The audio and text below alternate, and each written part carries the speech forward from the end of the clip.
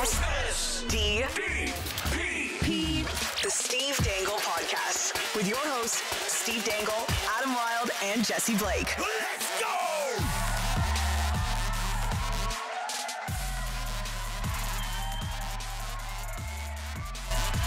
You know, what an enormous waste of everyone's time, of everyone's money, all that money spent for the exact same result. Anyway, enough about the Leafs. Let's talk about the election. Let's not talk about the election. No, you don't want to. Let's not talk about the election. What? Dude. Man, says the guy who's going to Leafs Media Day tomorrow. What? You're going to talk. You're going to face these people face to face, nose to nose. Yeah. And I'm going to ask them all the hard-hitting questions. Who's your goofiest teammate? Who's the best dressed? You know, all those hard-hitting Media Day questions. Yeah. Who can tape a stick the fastest? Are you going to do a dang it's at Leafs Media Day? Hey, Just show them the last 5 all or nothing games? No. Wow. Can you imagine if I did that and just tried to get punched in the face? Yeah. Who would do it? My bet's on Jake Muzzin. You know what? Maybe. For You sure. might. I don't think you'd say it to Jake Muzzin's face either. I think he would be punching you on behalf of somebody else. Well, he's like 6'3", so I would say it to like his beard. I like see. if I'd be eye to beard with him. Right. And no, you don't go to Media Day to be confrontational. Do you enjoy Media Day? Is it a fun thing? Is it something that I like it. People get excited about? Well, all the Leafs should be worried because the last time I went to Leafs Media Day, Lou Lamoriello traded 5 guys who had just had their picture Has it taken. been that long? They haven't invited you back since? I don't think I have. No. I remember that because I think you came over to my house afterwards, my condo at the time, and recorded with Jesse and I after think you're Leafs right. Media Day because we talked about the Taylor back, right? I think because You got his picture taken. It's like, sorry, you're an Islander now. Well, and we did a full day's work, and then we had to go to the ACC for, I think that was a video I did with Luke Fox about, they had this new menu at the Air Canada Center. Oh. And then, I remember that. Yes. Yeah. And then I think I came and saw you guys. And on our way to that event, we had just done a full day's work. We had left. We're like less than 20 minutes after we left. Announcement that they made a trade. I'm like, you bastard. I've ever heard of. That's crazy. Can I say 2 things about that? One of them was Carter Verhaeghe. Whenever a stadium introduces, there's new food, it's usually, hey, they have a pulled pork burger now, or just some other type of extravagant sandwich. It's never a great meal they're adding. It's just some fluffy sandwich. And they're like, hey, this costs $14. I'm going to put out a press release about it. Is this a shot at Bob Nicholson? No, I don't know what you're talking about. Why are you so anti-Alberta right now? Like, I don't understand. And the other thing, Where does this come from? What are the events that are happening at Media Day? Like when you get there, are there like activities happening, or is it like stations you go through? Well, what I did, so this is going to be different for me. So I'm going to get one-on-one time. I was in the scrums the first time I went, and like I'm always. This will be no shock to either of you, but I'm always at the back of the scrums on account of I don't like to push anybody because I'm very polite. Right. Which Media Day is not the time to be polite. But sometimes you're out-polited. So I got pushed to the front by Paul Hendrick, who went, come on, Stevie. And so I got to go to the front for Brad Boyes. Oh, okay. Yeah. A lot of things align because I remember one of the things I asked all the players was about the Blue Jays because they were doing so well. So that's how long it's been. They were good. They were bad for a while, and now they're good again. So that's great. So it's just a bunch of scrums. It's a bunch of scrums, but I'm gonna get one-on-one time, and they also they get their pictures taken, and I think some of them do. Oh, they do like shoulder stick over the shoulder, staring at the camera, mean mugging. They do their green screen shots for the season. Yeah, for when they're in the starting lineup or they get called up, or and they're so score I a love goal. those dramatic. Like, yeah. Nobody ever gave face like David Clarkson. We've talked about this a lot. Those eyes, man. I'm telling you. I don't know if there's anybody else who looks at a camera more intensely. Like, is there any other Leaf in Leaf history who has looked at a camera more intensely? Nathan Parrott. That's about Nathan it. Parrott. Remember? Is a throwback. Nathan Parrott, who would beat the shit out of you and then join like the special forces. Yeah, that's about right. But other than that, it was Nathan Parrott and David Clarkson. Wow. Yeah. Okay. Ben Andrus a little bit too. Ben Andrus had that hyper energy. I liked that about him. Oh yeah, Because he was on a team at the time that did not hustle. terrifying. And he would hustle. It was nice. It was good to see. He had the crazy eyes. Like, not everyone needs the crazy eyes. Like, Rich Clune is very relaxed. I feel like he's probably lulled a bunch of people into a false sense of security and then kicked their ass. My favorite was the game we went to where he beat up the wrong guy. Yes. That was a Marlies game, right? It was a Marlies game. Someone got hit from behind, and Rich Clune did the confetti gloves and beat up the wrong player. Honestly, it's sort of like I'm going to start throwing punches, and if you happen to be in my area, that's your problem. He picked one. Wow. We went to some fun Marlies games because we also went to one where who was the goalie who caught it with his bare hand? That was Garrett Sparks in Game 5 against Utica. There you go. Encyclopedia Steve. Yeah, that was absolutely ridiculous. And then you guys also got to ride the tricycles around the arena. Which was not planned. No. They picked two randoms, and it happened to be Adam and I. Yeah. That was hilarious. Hey, and then they said to us, "Hey, you guys look like two big Marlies fans," and we're like, "Yeah, Yes, we are." You guys want to ride tricycles at commercial break? And I won the tricycle race because they gave Adam a broken tricycle. Yeah, you know what? Honestly, Steve deserved it. But my tricycle, like as soon as I started pedaling, by the end of the race, I'm like, that was straight. I'm holding it straight, and it's like the bars are just loose. That full video is on our YouTube because we got it from the Marlies PR people, right? They gave us the in-arena footage. So I'll post it on Thursday, and there'll be Throwback Thursday. Steve and Adam race at the Marlies. We had such a great connection to the Marlies, and our guy who set up all those Marlies nights, I think he moved on to like MasterCard. He was a great guy. But it was one of those things where like I think it'd be nice to be able to do something like that again. I doubt that they're allowing us to like skate after games this season because of COVID.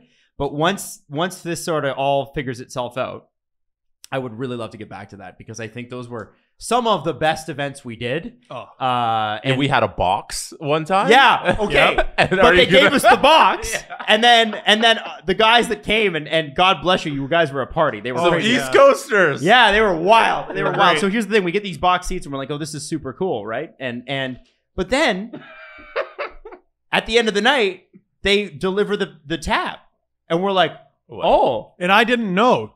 Neither you did told I. me in the parking lot. Oh, did No. I'm pretty sure he stealthily paid it. We all found out up there. Oh, we did? Yeah. Okay, I don't There's remember no way this. you found it in the parking lot if I knew. I think I paid it. Yeah. I paid it. Oh, yeah. But Well, because I was like, I can't. it was over $700 is what I remember. Over $700 these guys have racked up in beer and pizza. That's impressive. We thought it was comped. Yeah. Well, so like, we're giving you the box. We're like, oh, that's cool. Pizza and beer. We right? were the kings of Rico Coliseum. Oh, Just- my God. There you go. Go ahead. This is on MLSE. Charge it to Shanahan. And I didn't Food, wine, be merry, and just hundreds of dollars. Brendan's picking this up. Nope. No, he was not. Yeah. So anyway, it was a fun night though, and you know that $700 could have done a lot for me in other ways, but I'm happy that we managed to have a good time, and I hope those guys never forget. If anybody ever gives you a free box, ask them if the food comes with it. Yes. Please make sure. Don't make the same mistake we did. Before we get into the show, I do want to mention that I keep teasing these announcements that we have. Are you going to announce an announcement? Well, yeah.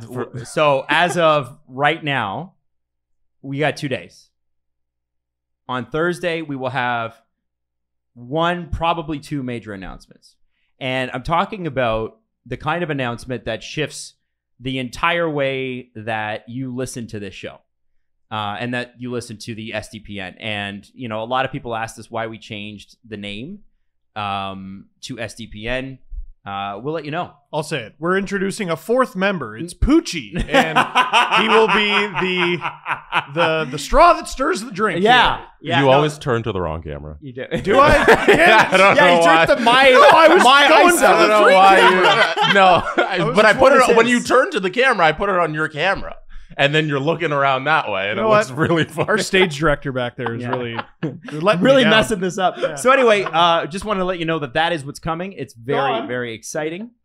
Thrilled about that. Yeah. And it's going to be, both of them are extremely exciting. One of them I think is going to be I just, it's been in the works for a long, long time, and I think it's going to be very, very cool. And I think, Are the fans excited? well, the sponsors are excited. Wow. No, It's going to be great on Thursday when it doesn't happen. Oh no, it's going to happen. And we have to delay It's it gonna again. happen. It's happening. On Thursday, No, it's I going to be confirm another it's happening. announcement. It's going to be another announcement No. about another announcement. All right, I want you to in the comment section tell us what you think it is. You go Oh, on our I Discord, like that. Discord community. Tell us what you think it is.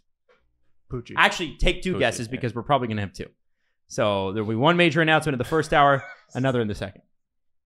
It's not Poochie. It's not Poochie. You're really Steven this up. Well, I think it's a big freaking deal. It's huge. It is a big freaking deal, and you're being real vague and I have super to be. descriptive about it. I have to. So you're very Stevie. Are these announcements based on Biest? No, they're better than that. They're They're Biest or Oh, what's better than best? Ice cold. Stop it. That's good. That was All right, good. all right. That was So, good. so I'm not sure if you saw this interview, but nothing. I think this might go down as the quote of the season in the NHL, and we haven't even played a game yet. I We love haven't it. played a preseason game yet. They're just in rookie camps. So Jesse, I want you to bring up this clip. It's from Tim and Friends on Sportsnet. Steve's familiar with them. And Sportsnet, you've heard of them, right? Tim and his friends. Right. And Jesse, when you're ready, you play this clip because nothing rules harder than Jack Hughes standing up for Quinn Hughes. Have you seen this clip? I have not. Oh, you're going to like this clip. Very, So very he said much. this is Jack Hughes standing up for Quinn Hughes. For Quinn Hughes. Because I guess the context is Tim is asking him, hey, is your brother going to be in camp or not? Is he going to sign with the Canucks? Here we go. Quinn in Vancouver is waiting on a deal, and don't worry, I'm not going to ask for the inside track no matter how many Canucks fans tweet into the show. I will leave that alone. But does seeing what he's going through right now make you think about your own extension, or can you just focus on hockey right now? Yeah, just for me, I think I'm just gonna focus on the game. Let my planning do the talking. See how the year goes. But Quinn, he's deserved the money he should get. He's had two pretty good years. I know last year people were talking about his defense and his dashes, but when you play on one of the worst teams in the division and in the league, that's bound to happen. So I think he's just waiting now. I know he loves Vancouver and he wants to play there, but the number has to be right. So we'll see when that gets done. Okay. All right. We'll pause there. Oh, heavens. That's pretty savage. Now, let me tell you, is that not the quote of the year already? So That's got it. Like, if we have we have a top 10 list here of quotes of the year. That is already number one. We don't have any others on the list, but who's going to beat that? So I spoiled it for myself by reading the text thanks. before we way watched to it. go, Steve. No. But wait, though. It made it better. Okay. All right. Because I'm like, oh, he's going to give his brother shit. Like he's going to make fun of his brother. Yeah. And nope, that's just him earnestly saying the Canucks suck. That's just a flow of consciousness just talking about the team. That is a guy just going, well, my brother plays for a bad team, so they should pay him. Let me give you, this is hilarious because some of the odds are out for, teams and how well they're going to do this year, obviously out of Vegas. The one that struck me in the Pacific Division, obviously Vegas is a minus 200. So if you bet it, if it's a minus 200, Jesse, put that into context for somebody that doesn't bet. If you bet $100, you'll win $100. You'll get $200 back. So you'll win $100.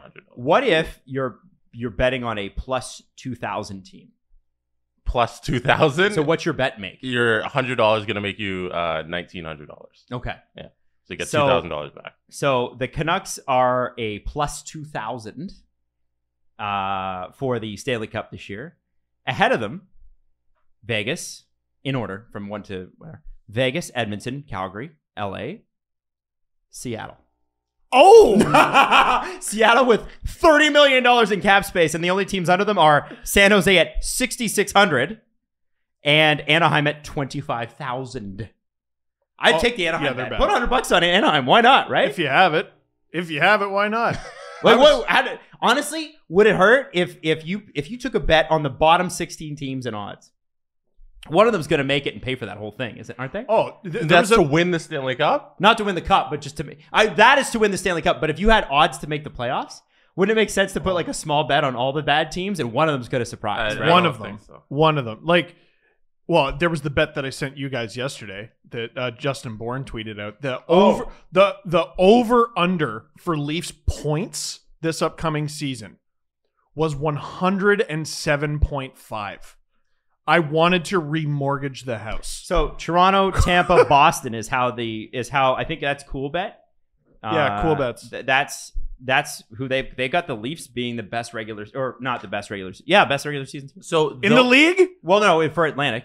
Plus 225, Tampa's plus 250, and Boston's plus 300. But that's not set on what they think is going to happen or anything based on like the hockey team or the hockey play. It's based on let's get the maximum amount of money for the house. Well, I was going to slam the under, though. Right. Because I love them, but they're not going to win 50 games. They're what? Right. But this that's year in the Atlantic. It's set at how can we get the maximum amount of money into our business. Man, that is but the odds sucked. Yeah, and it was also minus 110, I think you said, right? Yeah. So you're betting you're going to win $10. Yeah, I was going to wait, that's what it would be? So yeah, you bet $100 so and you win $100, that's going to win you $110 back. Oh, yeah. So you win $10. You win $10. I thought it said 90 when I put it in. Like an additional 90. If I put 100, I would get 190, I think it said. No, it should be you'll get $110 See, on this your is $100 bet. This is why you bet. Yeah. This is why. She's like, what? I was expecting $190. Damn it! That's why I didn't make the bet. All right. Well, this is the thing, right? It's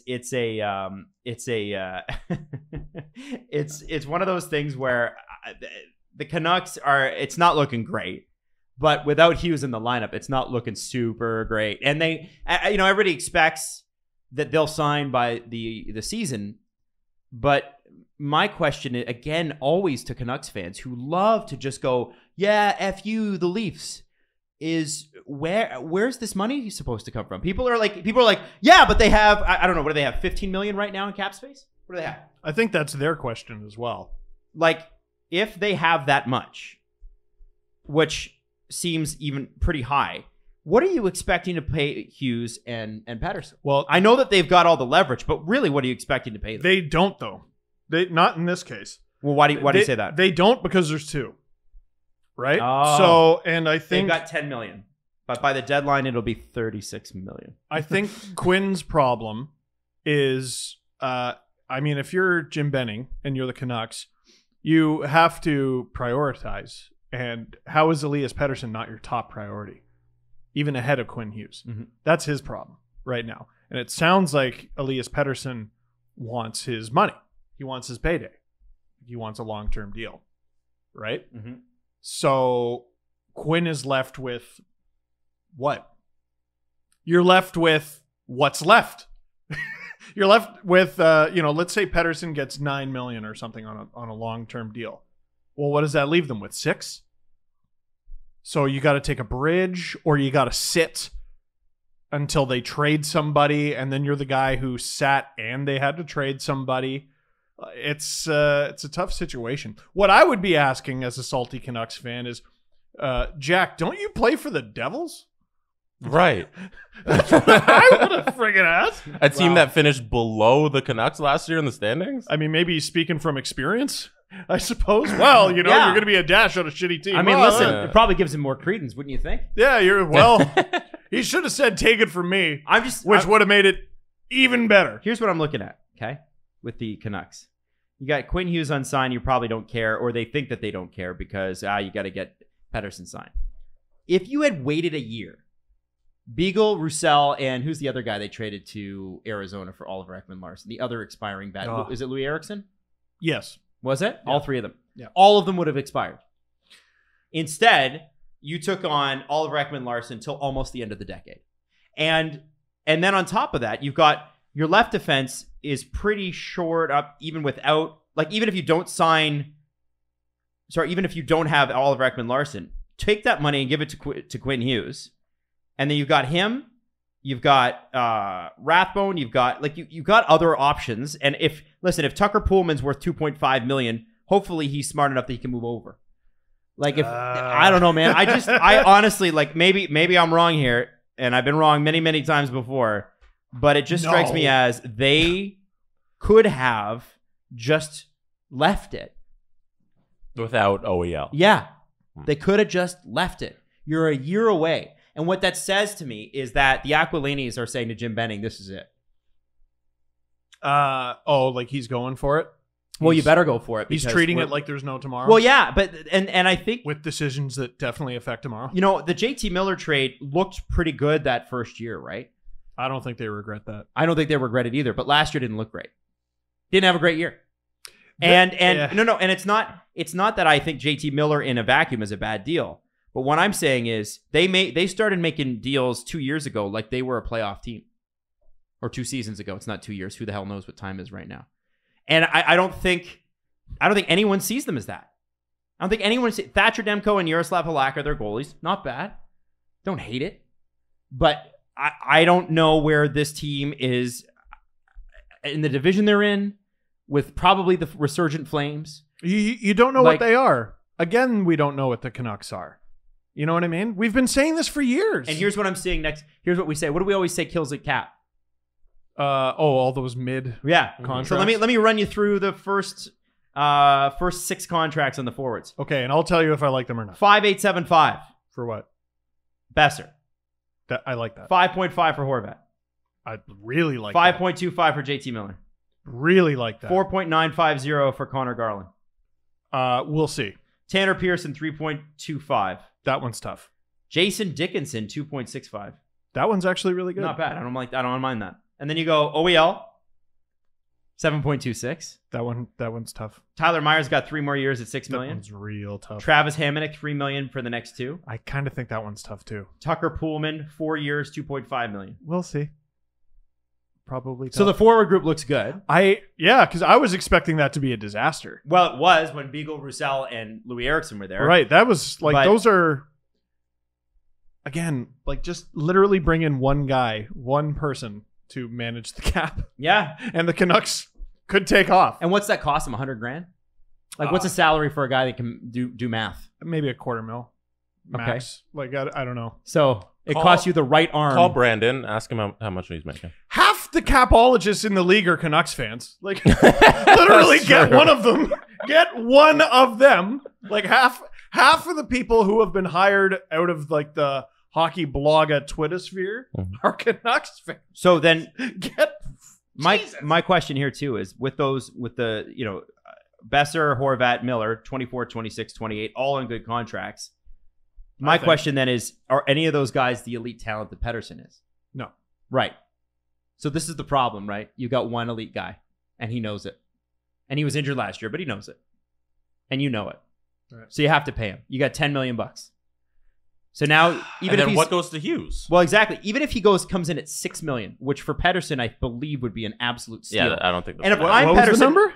If he came in at $6 million, let's say he's not going to, but let's say then you've only got $4 million to pay Quinn Hughes. And if I'm Pettersson, I'm looking at this lineup and going, well, I'm going to be the highest paid player, or I'm not playing. So you got to pay me more than 7.26. This could be Jim Benning's Mona Lisa. You never know. But man, I still maintain that the Canucks are not far off from being really good. Even though I don't quite know what they are, everything that you just mentioned, the high end young talent that they have, Bo Horvat on just a really good deal. They got a good young goaltender. They got some other good goaltenders coming up. Man. There's something there. There's something there. Oh, there's no question there is. But I just, every year, not knowing, there's still a question of what are they doing, though.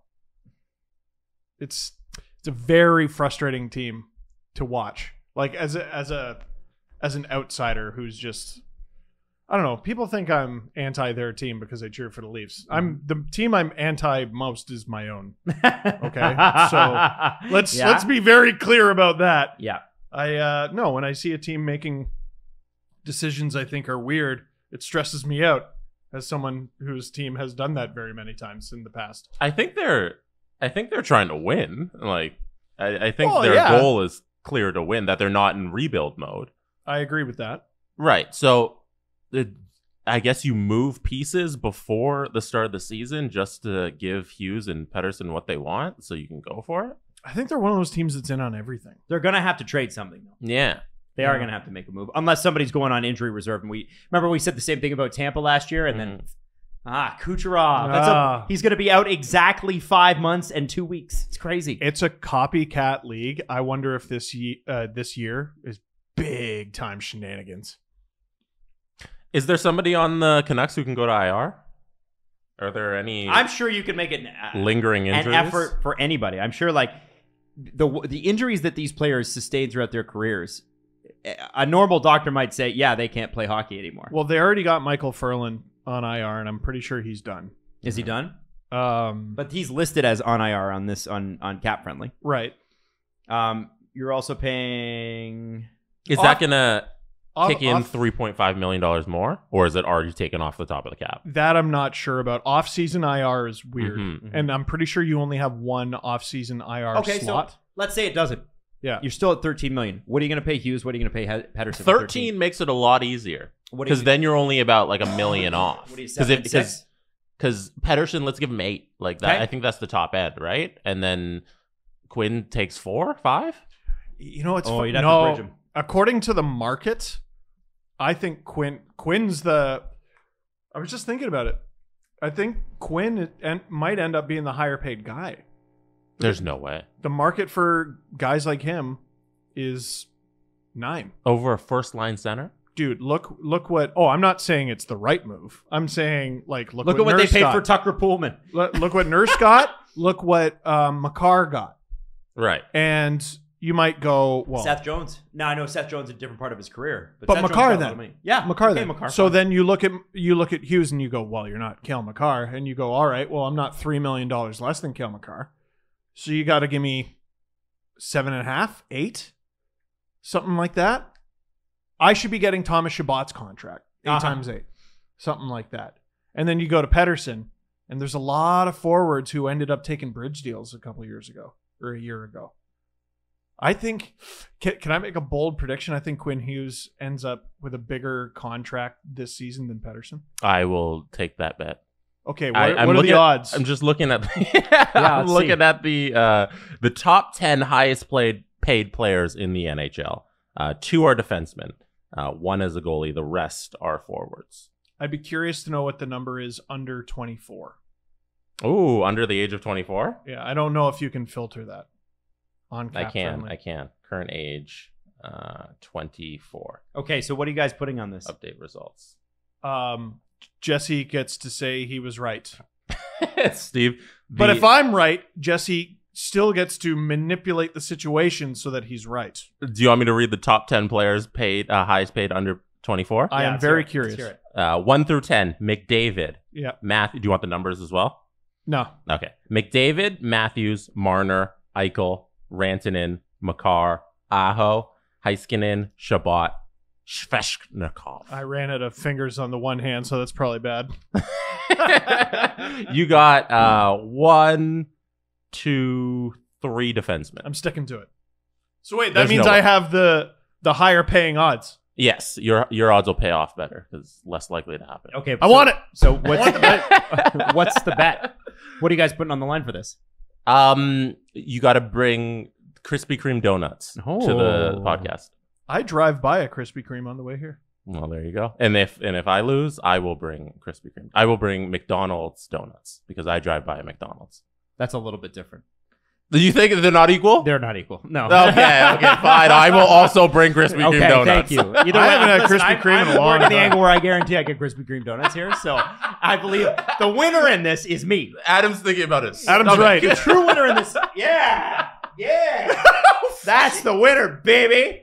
Woo! There you go. Yeah. Listen, it's a. It's going to be an interesting one. Pettersson's going to get paid more than you. Hey. I think it's going to come in around 8. Today's episode is sponsored by the NBA and their quest to advance the game of basketball, grow the community, bring communities together, and impact culture.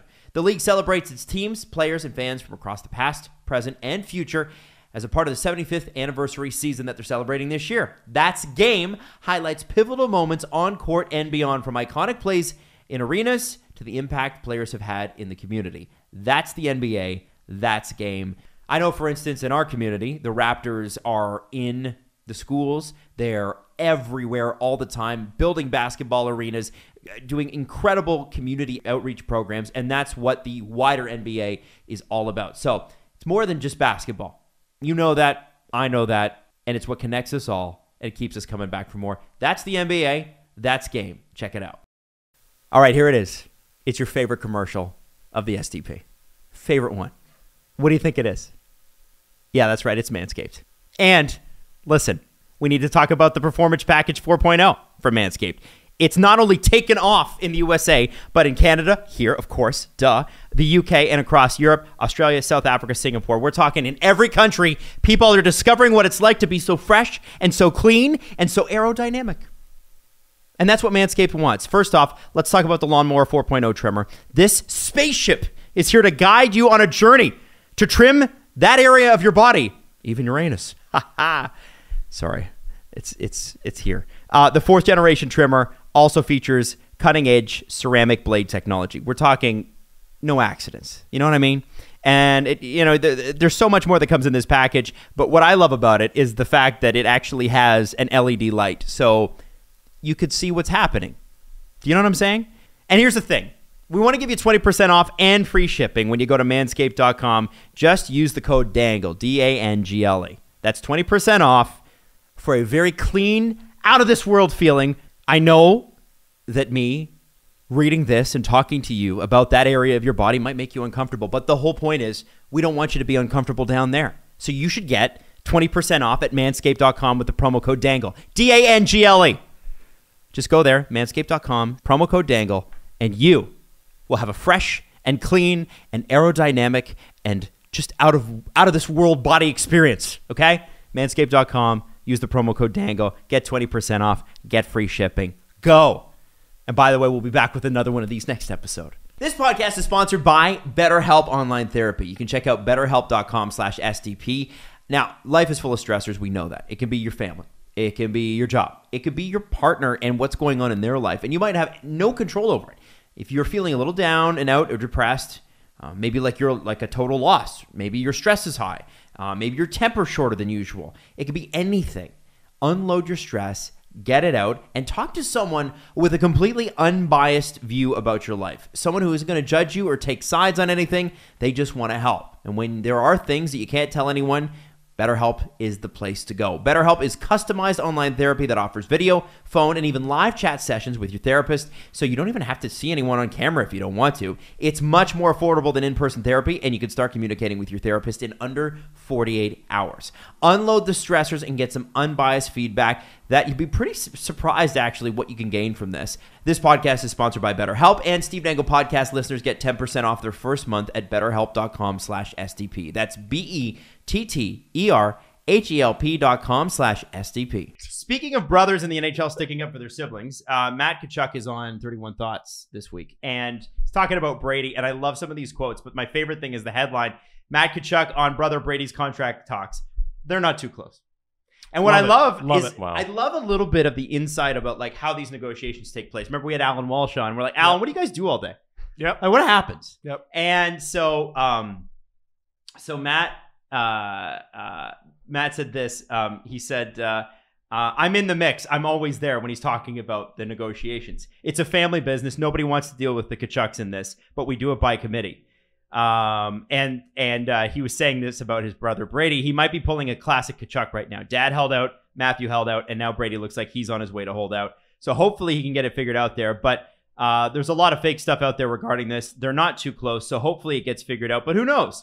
My dad and I are definitely involved. Brady needs us to help him out with that stuff. He wasn't as cutthroat as we were during it, but it's starting to become more of a Tkachuk as it goes on. So it's funny. It's funny to hear him saying that. And Brady Tkachuk has not been confirmed as the captain, so we know. Oh, is that? Oh, I forgot that's up in the air. Right? I don't think so. So here's the interesting part. Matt said this. He's a great player, deserves to get everything he should. He's the most important part of their team, the captain. obviously all this, Oh. all of this stuff is stuff we know about him, and he loves it there. Absolutely loves it there. So we'll see what happens. But now being in Calgary, I won't be as much involved, obviously, because he's going to camp. But was he named the captain? I know it was offered as a part of the contract, but I don't think that's been officially named. So he just kind of, there it is. Said it. I mean, maybe he's like saying he's the team's leader, which I don't think would surprise anybody really. What's he saying, Steve? He also wears an A. Are you okay? Yeah. You know, he could be Are referring you to guys the gonna alternate really captain. maybe this? Both of you? I am. Are you? Yeah. You're both going to be. You're going to look at me straight faced and go, "Yeah, he might not mean what exactly he said he meant." Adam, as your parents, Both of you. we are maybeing this. All right. I took a break from my show on Chum to maybe this at you. Don't you maybe this? He's the captain. Hey, listen. I have a busy day performing on CTV, and I do not need to take time out. And creating hits, winning multiple Geminis. Yes. Junos. That's what it is. I am Juno Award-winning Alanis Morissette, and I have to take time to butt maybe you. I don't even remember what I'm just saying. Does that make me Ken? And that means I'm lovely and I like cars. Yeah. There you go. That'd be my dad. Lovely likes cars. Here, wait. Can I try? Wait till your father gets home.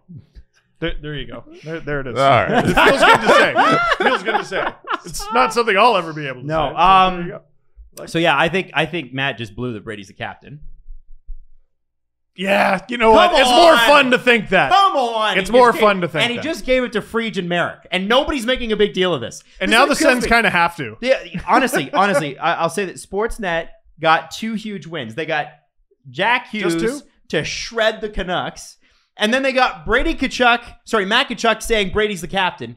And nobody's talking about it. Not even Sportsnet. What's going on over there?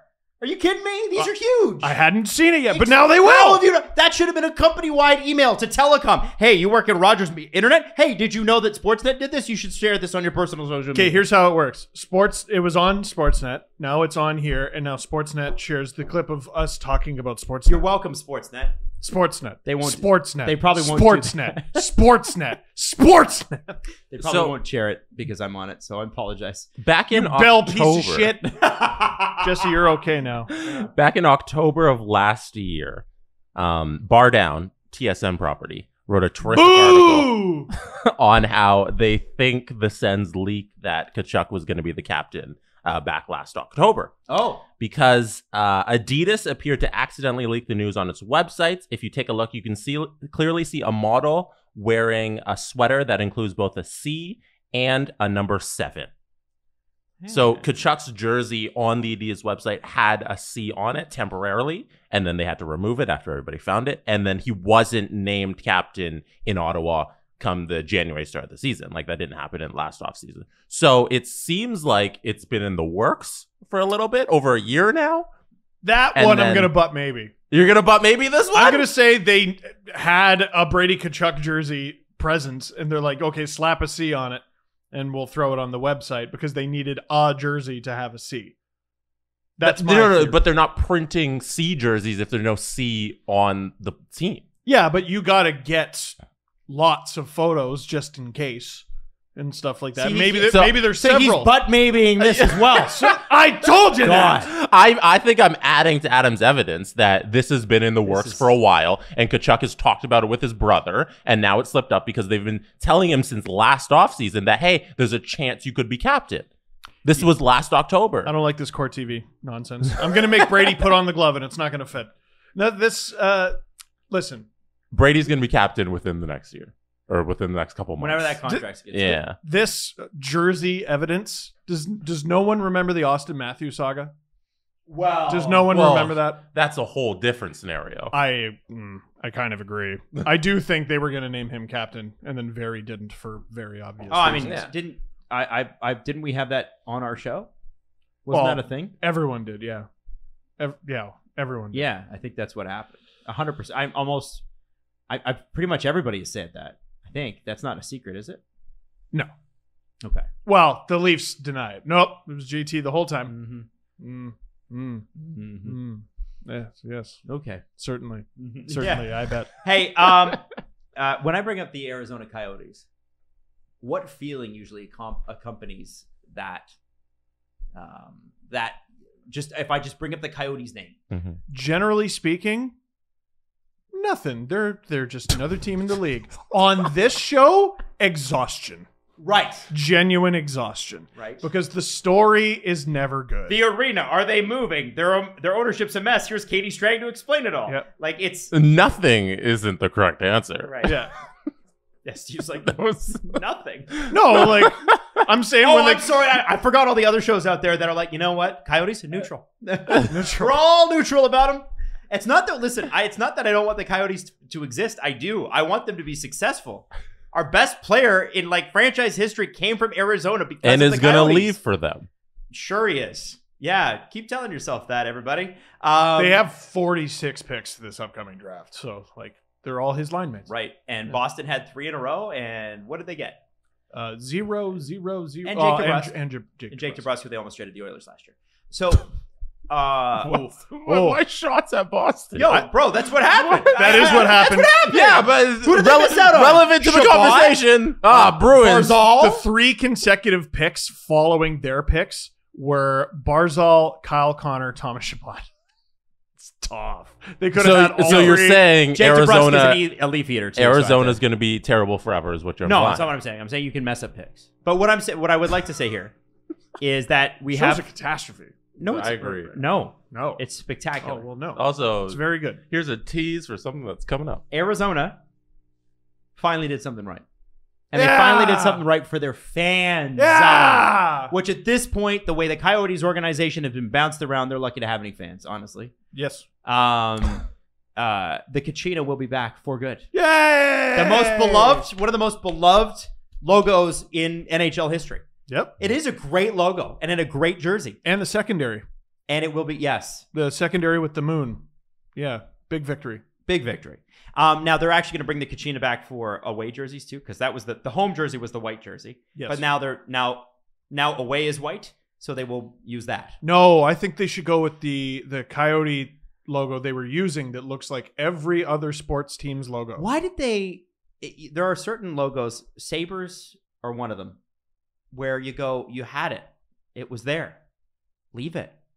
Oh, it looks outdated. It's from the 70s. Yeah, that's sort of the whole That's point. the thing. Right? It's supposed to mimic the era that the team was built in. Yeah, they've got Leave it right alone. now. They've got it right now. But they went through a lot of wrong. Oh, they sure did. They went through a lot And of that's wrong. why, actually, remember the jersey rankings that we talked about a few episodes ago from Jay Fresh? I thought it was unfair that he used the Kachina because I'm like, that is not their logo right now. The logo is the Coyote howling at the moon. Right. And it looks That's a cheat looks like code. every college football, basketball logo. Where the ever. Wildcats. Yeah. Facing the Wildcats. Because if there's anything you want to do, it's just blend in. Especially in a market that doesn't know you exist. Yeah. If there's a way to set yourself apart, you be as milquetoast as possible. It's a great jersey. It's very cool. And I'm so glad that they're bringing it back. And I hope this is a sign of things to come with this organization because it really would be, people rag on us for being hard on them. Honestly, we're just telling you what's happening. And to be honest with you, it'd be nice that if this organization could pull it together and actually have a great season and a great turnaround here. Like, I don't want to, on this show, I don't want to talk about real estate because I'm not Adam and property tax and and specialized taxes for 50 years and, please, tax haven, whatever they call them. Please just kick me in the chest off a cliff rather than talk about that ever again for 8 years straight. More logos should be the animal anthropomorphized as playing the sport. It's fun. The penguin. Did Did the Ducks ever commit to that? It was like the Mighty Ducks. There was the kinda. third D2 jersey. one, the Right. D2 one with the face mask and the Yeah. hockey sticks. But I know that the original Mighty Ducks movie had a duck like Playing hockey, yeah. But have they ever used that on the actual ice? Yes, they have, and I'm going to show you. Jason York's Twitter picture is him in that jersey. Like the original green one? Yeah, load damn you. I have bad. Look up Jason York on Twitter. Or you do it, Jesse, on account of you control the screen. All right. Let me guess. It's going to look exactly like how I think it will. Oh, this is the one where It's like the cartoon. Remember there was a cartoon? there was. It looks like Darkwing Duck meets hockey. It does, actually. But there was a cartoon, and I want to say McDonald's had all the toys. And I collected them once upon a time. They were very cool. I'm not surprised that you had all the. You probably still have them somewhere. Maybe. Probably. Probably. Remember those orange plastic hockey sets that oh, this is so much fun, immediately under the TV stand. Right. And you spend 45 minutes with your cousins trying to dig it out. Yeah. It's a lot of fun. I think you're right. I think the Ducks are missing an opportunity here. The duck foot thing is, I'm so glad to be just Dallas and Anaheim with the 2 worst jerseys in the league. I don't know how you anthropomorphize the city of Dallas, but you got to figure it out. Figure it out. Make a star with a hockey legs. stick. Yeah. Just Put skates on it. Put skates on a star. On a star. Or just bring the star back. The Panthers was great. The Panthers logo is like, it's terrifying. It's a panther. It should be a little panther playing hockey. Yeah. No, I want to go mess back with to kitty Dallas cat. for a second. I want them to be the first jersey with googly eyes. I think that'd be great.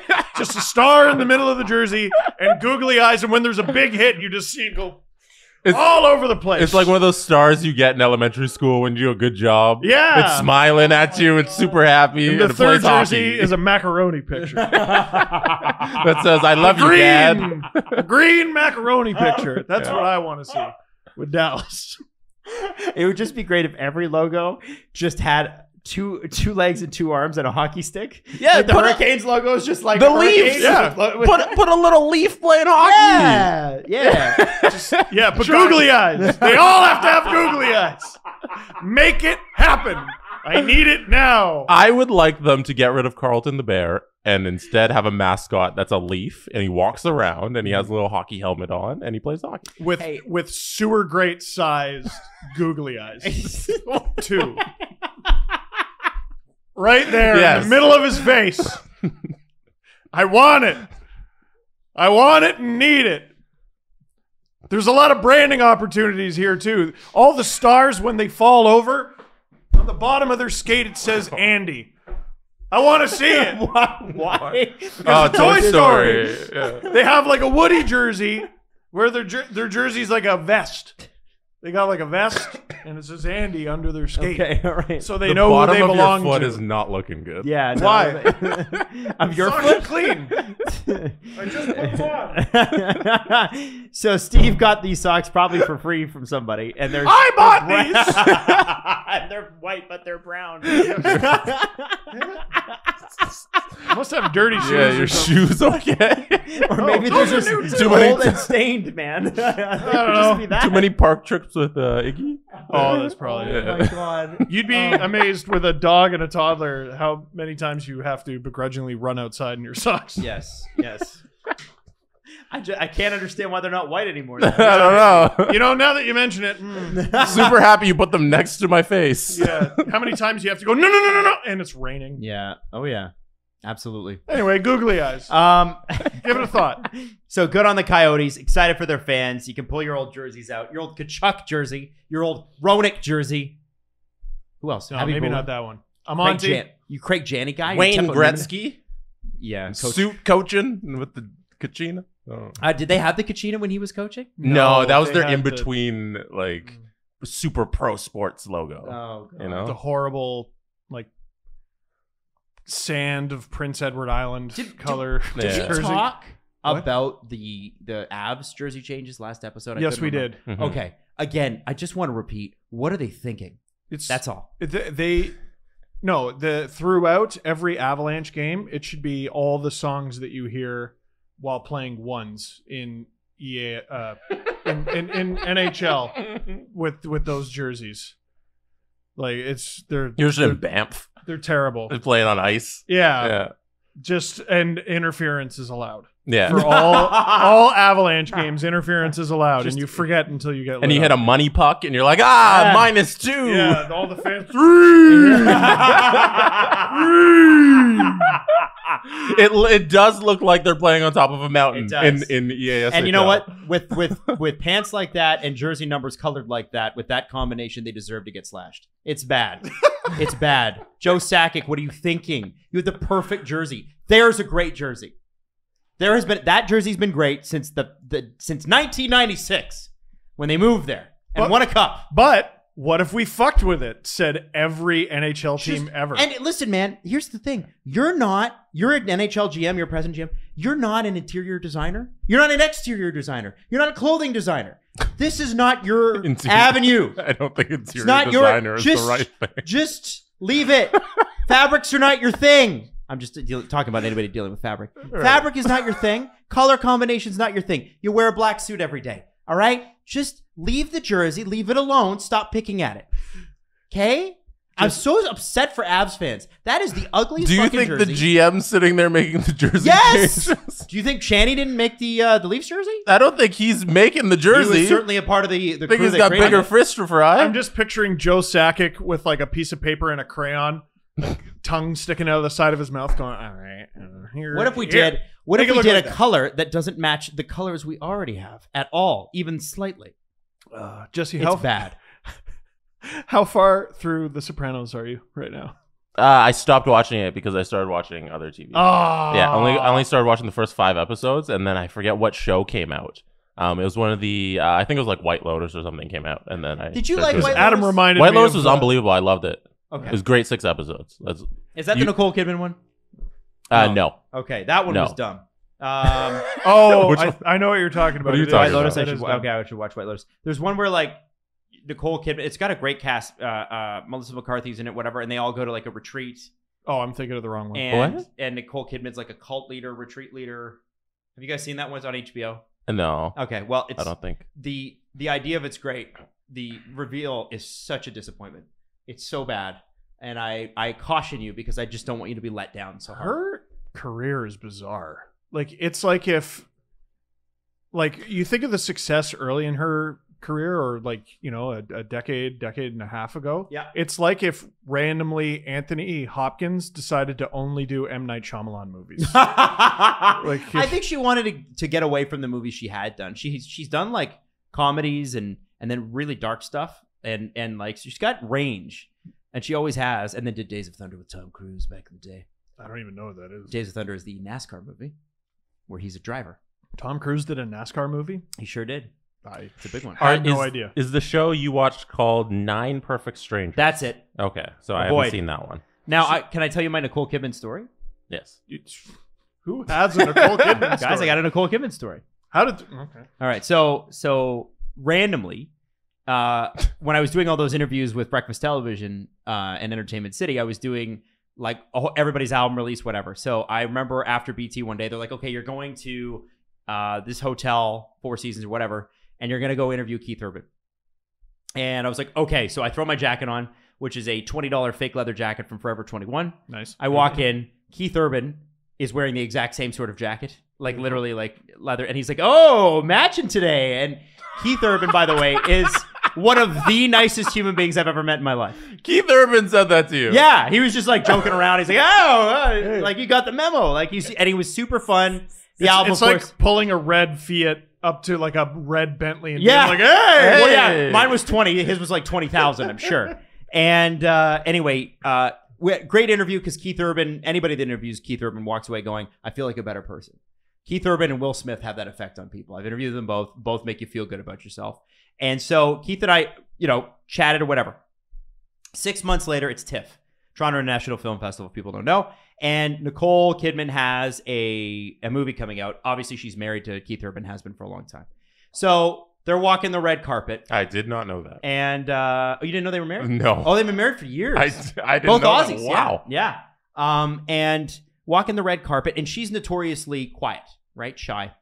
And probably just, when you're married to Tom Cruise and the circus that can be around that, probably rightfully so. So she's walking down the red carpet, not doing interviews with anybody. Like a lot of the time you'll be waiting there as a reporter, and you have to show up there 2 hours early. Then they lock the carpet an hour later, and then you're there for an hour, and then the people walk for 15 minutes, and then you're there another 45 minutes till it's over. And oftentimes you get nothing. Yes. And so she's not talking to anyone, and all of a sudden Keith Urban and I lock eyes because he's there with her, and he goes, "Go speak to Adam." And he remembered me, and so Nicole Kidman came and talked to me, and because Keith Urban said, hey, go talk to him, just because I was wearing a shitty leather jacket, and then we had a good time, and that was it. And apparently he does this sort of stuff all the time because he's got one of those weird memories, evidently, where he can remember. I wouldn't remember anybody. Like, I don't have that sort of memory. He's like, if he meets you, he never forgets you. He's got one of those weird sort of things, which is kind of crazy. Pinball Clemens is like that. Is he? Yeah. Oh, yeah. Man, there's another guy that you're like electric energy right there. He sees my aunt like once every 5 years at a charity event, and he's like, Joanne! Like he just... No way. Oh, yeah. That's Pinball's wild. an unbelievable human. Yeah, He he's the should best. run Yeah. the country. Yeah, I was. I don't know. He's too, yeah, Well, I don't know his... Can you imagine? he's Big PPC guy, yes. No. Can you imagine? He's too smart to run for office in this Yeah. place. Yes. Now, what does that get you other than hate? Right. He talks at the Conn Smythe Gala, and I finally got to see it in action. And he just goes, all right, how many people are here? I'm going to make every one of you cry. Oh, I'm going to make every one of you cry and just turn your wallet upside down and dump it out on the table. And you're going to hand it over to the charity. He's an amazing What man. did He's you great. ask Nicole Kidman? I don't even. It was about the movie, and I was so Okay. nervous that I can't remember what and then I remember saying thank you to him. He's like, no problem afterwards, and that was it. That's my Keith Urban story. That's all I got. That's fun. But or is it a Nicole Kidman story? Not really. It's a Keith Urban story, but it was one of the cool things that happen. Right? You just you start to, if you run into these people enough, they do start to remember you. And then she said, my kangaroo. Jesse Whoa. Blake. Yo, that's going on Instagram, and we're rating your Aussie accent out of 10. All right? Oh, That's going on. Oh, no. Jesse, I'm telling you straight up right now, no. See, Adam and I watched The Wiggles, so we got a leg up. All right?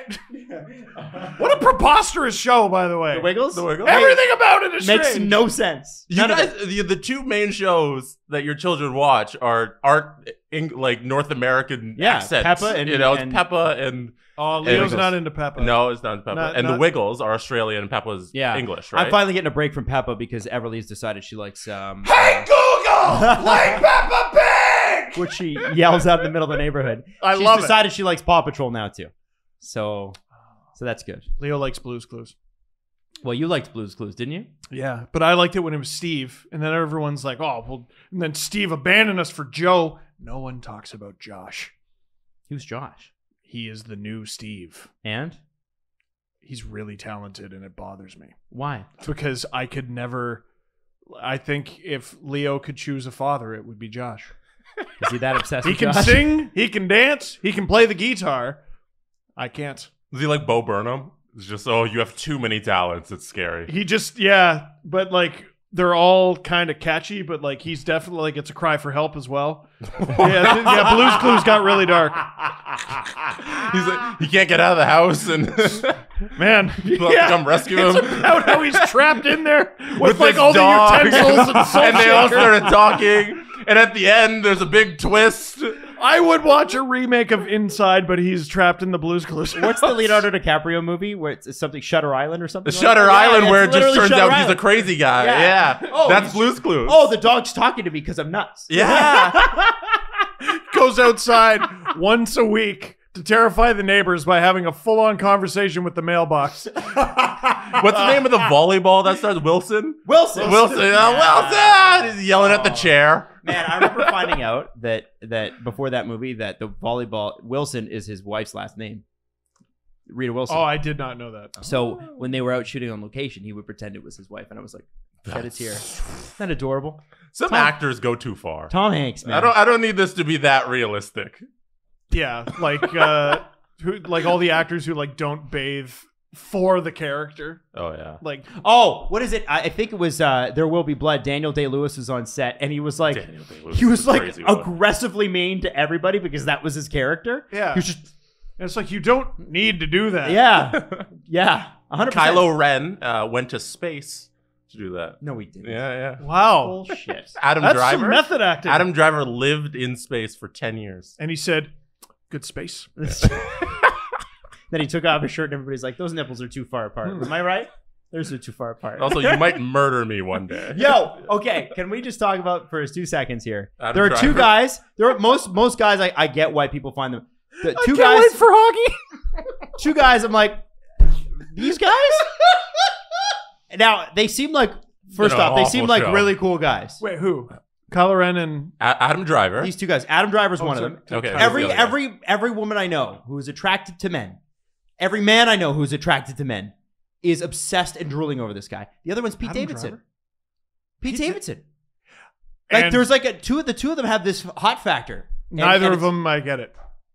You get him? But you get it? I Jesse, do you get it? Adam Driver, I get it. What do you I get? What is it about it's an Adam attitude. Adam Is it? Driver. So funny, Tiff story. Your co-host Jack's. Why do you all have stories about these people? Because we go to things other than Leaf Media Day, where it's the same 20 players every year. I saw Ricky Gervais outside of the Royal York once. That's my non-hockey celebrity story. Oh, guy who signed an 11-year contract. It's you again.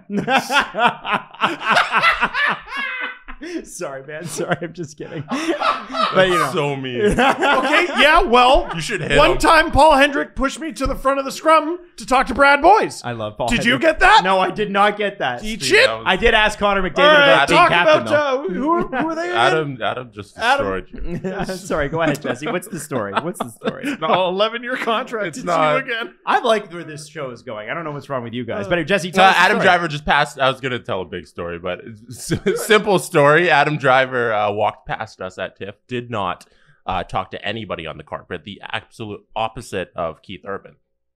But his presence, when you stand next to him, he's a huge dude. He's got just dozens of people around him, chaperoning him everywhere. And you get it. You see him and you're like, oh, that guy's like a star, and people gravitate towards him.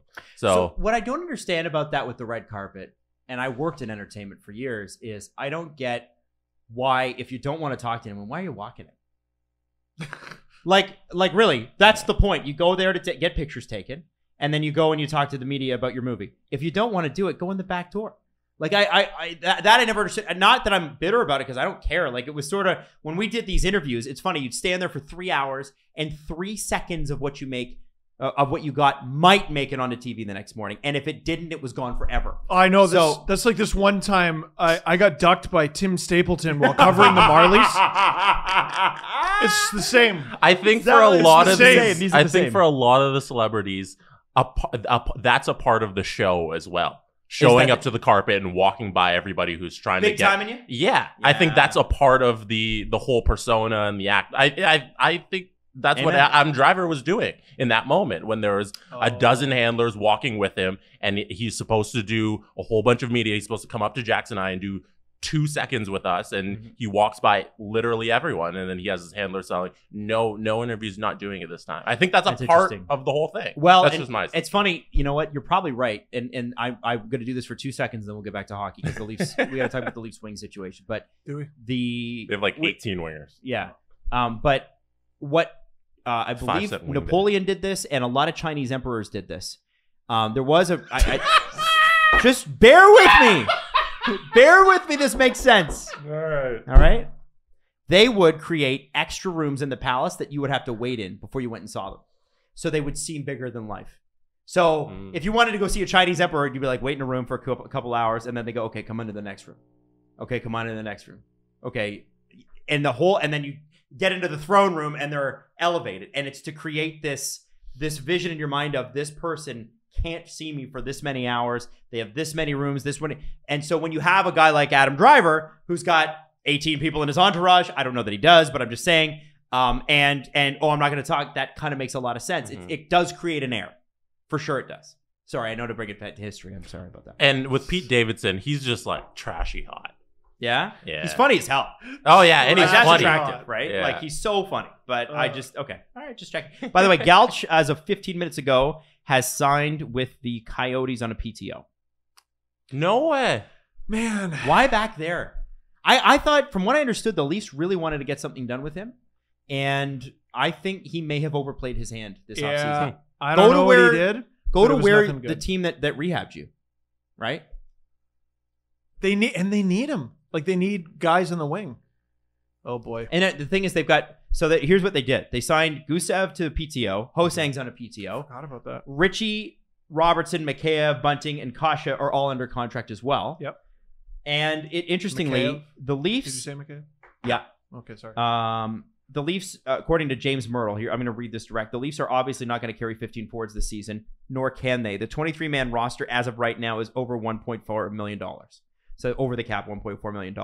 He thinks Curtis Gabriel and Adam Brooks would most likely be the first cuts, meaning by October 13th, that would sneak the Leafs $80,000 under the cap with 13 forwards, 6 defensemen, 2 goalies. I think he's wrong. I think Gabriel definitely makes it. You really? 100%. Why do you think Curtis Gabriel makes it? That's fascinating. Yeah, no, you don't sign a player like that without what do the Marlies need, babysitters now? No, you sign a player like that to be a factor on your team in the National Hockey League. You sign a player like that to Friedge and Merrick brought up such a great point. Okay. The thing about the NHL regular season is it's emotionally long. Yes. It is an emotionally long season. And you can't rely on Wayne Simmons to drag you into the fight every single night. Or Nick Ritchie. Or Curtis Gabriel. Like, now, once you start adding, and it's more and more and more, the team becomes more exhausting. Right? So Curtis Gabriel is going to get into conflicts. He's one of the only true heavyweights in the league. Nick Ritchie is going to get into conflicts. Michael Bunting is going to probably get himself into some scrapes, at least in front of the net, like after whistle stuff. Mm-hmm. Wayne Simmons, is always as advertised. Jake Muzzin is going to mix it up. The Leafs did not sign Curtis Gabriel to shove him in the minors. I disagree with that.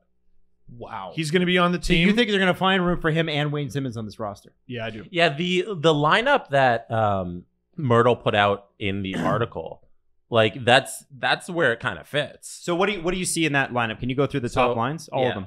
Just give me 1 second to put it on the screen. Yeah. I don't think they play a lot of games the same night. Okay. I think Simmons and Gabriel, whenever you need to give Simmons a night off, you bring in Gabriel. So we have on the first line, Ritchie, Austin, Mitch. Yep. Second line, Kerfoot, Tavares, Nylander. That makes sense. Third line, Mikheyev, Kampf, Kasha. So that's not going to make Mikheyev very happy because he's not. Kampf isn't going to score big points. Yeah. Oh boy. Fourth line, Bunting, Spezza, Simmons.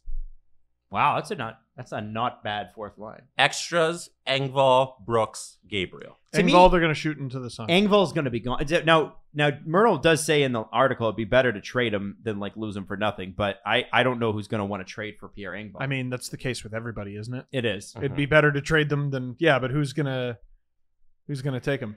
So with that core set, let's say Engvall's out. So you got Brooks and Gabriel as your 2 extras. Gabriel kind of slots in a lot of different spots if you need it. Well, and also Brooks, I feel like isn't he a waivers liability? Mm-hmm. Yeah, so I don't want to lose him for nothing. Gabriel and Brooks, if they're cut, they'll have to clear waivers before the regular season opens. Yeah, I'm not a fan of that. If you keep Brooks on the lineup, then you get him. I like the way Brooks played. It's a shame that they're so up against the cap because that's a guy that I would love to have as a 13th forward. Okay, so there's a trade coming. Can I throw something out? There has to be. There better be. That's enough losing guys on waivers, Kyle. That's enough. Yeah. Way too many in his tenure. Way too many. 2 goalies the same day is borderline unforgivable. Mm-hmm. And then losing VC, losing Boyd. Who was effective. Boyd was a very effective player, and VC was on and off. Yeah. And I'm sure I'm missing other guys in there as well. You don't have to name the whole list in the same. That's enough. That's too many. Well, then you've got Hosang. We can't lose someone on waivers every year. Now you got Hosang and Gusev who are going to be in camp. Both 2 guys I didn't even mention. Yeah. Those guys are waivers insurance because they're on PTOs. Right? I see. So you're able to carry those guys into the season, sort of like what they did with Brandon Prust a few years ago. He was on a PTO. He stuck around with the team for a month before they cut him loose. But Gusev and Hosang, if there's a big injury, if it turns out someone sucks, if they lose someone on waivers, they can bring either of those guys in. Wow. Okay. That's what I think. That's interesting. I wondered with Gusev and Hosang, because obviously they've got offensive talent. Hosang had enormous talent coming out of junior. Everybody thought this guy's a star. Yep. You could argue that maybe he didn't get a fair shake on the island. Yeah. But like, what if he comes into camp and he's legitimately better than one of the guys they've already signed? Is that even possible? Is Gusev, same thing. Is that even possible? It is. Yeah. I'm fascinated to see how the power play shakes out. Like, it wasn't good enough. It wasn't good enough. And part of what made the first unit bad was the second unit wasn't really a threat. Right. So you could shut down the first unit and you'd be okay. Yeah. Gusev, who's not the most fleet of foot, but is offensively talented as a second unit guy, or Ho-Sang. And it's great because they kind of compete with each other. And but where do you play them in the lineup? Yeah. Great question. They're certainly not everyday players. That's why they're on PTOs. You know what I mean? So I think I look at this roster and I think they're waivers insurance. Interesting. They might have to start in the minors like Galchenyuk did. Yeah, could be. So Adam, you're moving Gabriel and Brooks to the minors? I'm quoting what Myrtle said. I hadn't really... Okay. I honestly, I looked at this and I was like, I don't know. Mm-hmm. And the thing is that lineup doesn't even include Robertson. And everybody's like, well, he's not going to make the team. He made it last year, guys. I don't think he should. Maybe unpopular. Why? His development. One thing that I came across while doing the prospect pyramid a few days ago is, and the Leafs aren't alone in this situation, so many players have had broken development because of COVID. Yeah. And Robertson among them. Now, he got double whammied. Because he got injured. He got injured, so he made the team, got a significant injury, had to go down to the minors, and the team that he went down to stunk. Yeah. Like, it was just whammo after whammo after whammo. Simeon Jurgachintsev, SDA. He goes and gets some experience in the KHL. That's great. And then he comes over to the Marlies. Okay, fine. Like, these guys need to stay put, though. They need to stay put and focus on a goal of getting better. Not making the Leafs. Getting better. Developing. Staying in one spot, dominating, and earning a spot through their dominance. Who is the general manager for the Marlies? It's not Lawrence. No, it's a new guy, and we did talk about this recently. Chenoweth?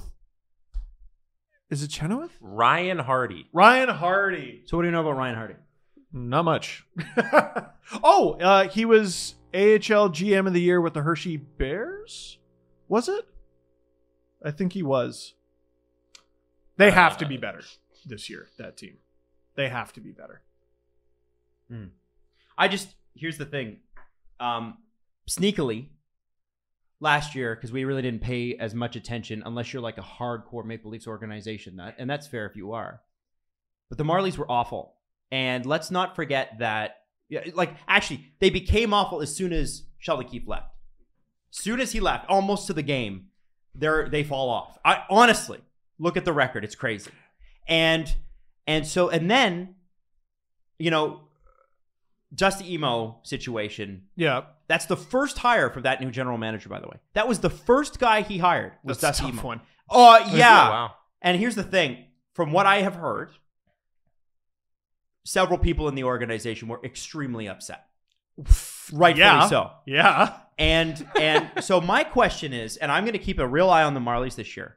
What are the Marlies now? For when Dubas was running them, I don't think anybody can argue that they were a great development system. Mm-hmm. Him and Sheldon did a fantastic job down there. And anybody that says otherwise is like, what are you arguing with?